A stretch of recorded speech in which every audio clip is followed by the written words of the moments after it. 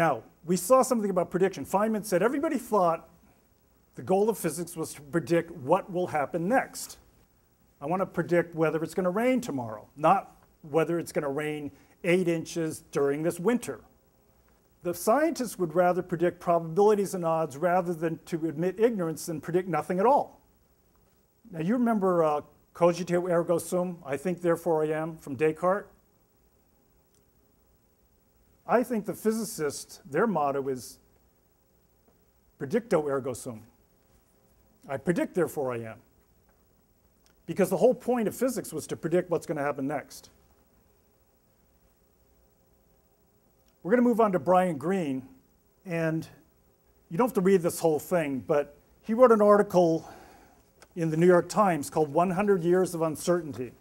It was around Einstein's miracle year, which was in 2005, where Einstein, 100 years ago, 1905, he published several papers in the same year that were groundbreaking.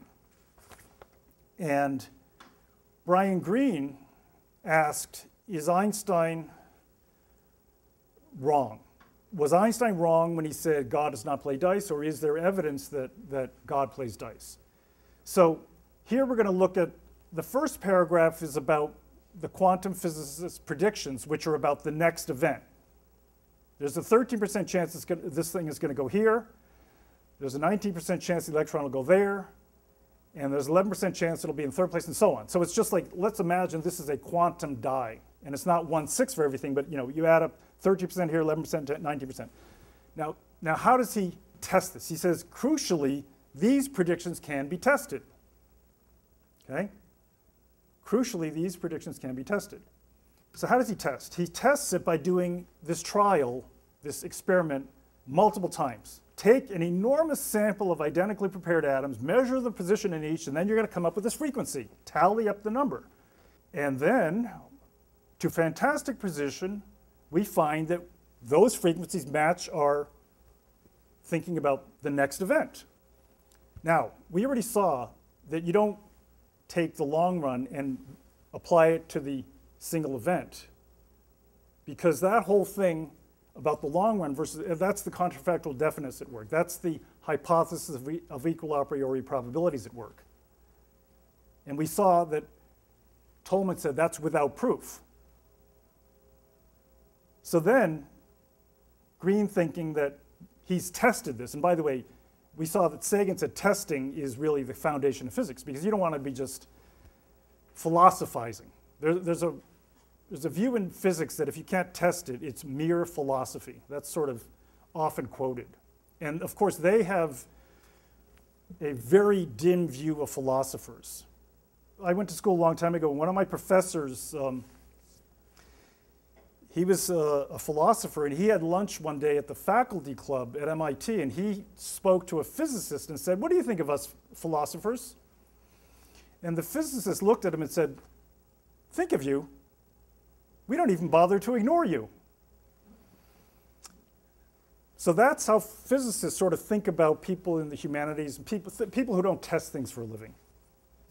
So then Greene goes, can it really be that the solid world of experience and perception, the world we see, okay, in which you can predict things, you can predict that in the long run you're going to get this thing, you can't predict the next event, but single definite reality appears to unfold. The baseball takes off, and usually the Major League Baseball player catches it, unless, they don't catch it. A single definite reality appears to unfold. When you're driving your car, you have a single definite reality that appears to unfold. It's not like this car is going every which way.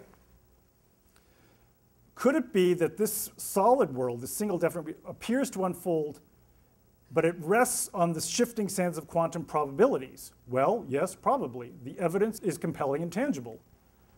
There is no evidence. He has confused the long run with the single event.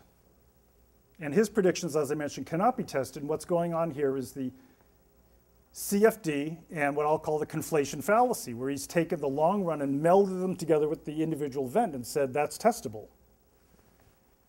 And Nick Herbert would tell him, no, that's not testable.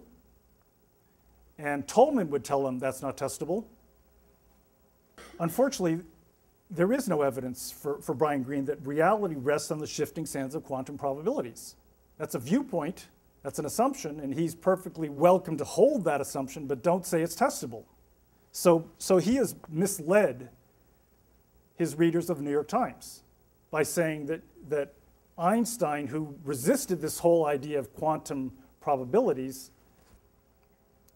he's misled his readers by saying that that's testable and that there's evidence. Later, he says that the physicists insisted that quantum theory made predictions, albeit statistical predictions, that were consistently borne out by experiment, and that basically that the theory was established. As we have seen, Tolman would tell him the theory was not established. It was without proof.